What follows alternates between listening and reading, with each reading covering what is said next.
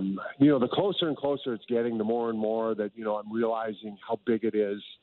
You get the call a few months ago and you look at it and, okay, great. It's been a while. I'm just really happy. Everybody calling you. Then the Hall of Fame comes walking in to your building, and then it becomes real. Mm-hmm.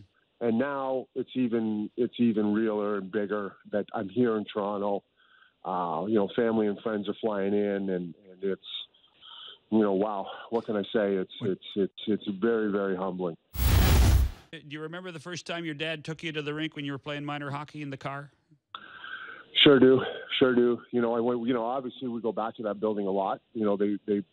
They've now put that building in my name, so every time I'm back in Hamilton, I do something for the building.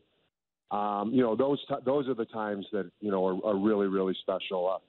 Him driving, getting home from work, I'm meeting him at the top of the street, and we're on our way to St. Catharines, Niagara Falls, well, and those are the times that I remember vividly of my minor hockey with my family in Hamilton. So that's where it all starts.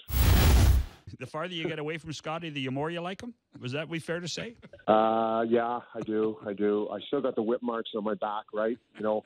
They symbolize, him pushing me on. Hated him when I was there. My first, hey, listen, I'm a 19-year-old kid, right?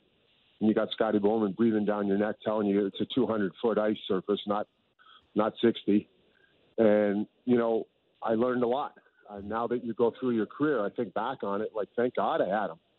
And he put me on the right path and, made me realize that what it was to be a professional and what it was, to play the full 200 feet. So I do owe a lot to him for drafting me. I owe a lot to him my first 5 years of, getting me down the right path for sure.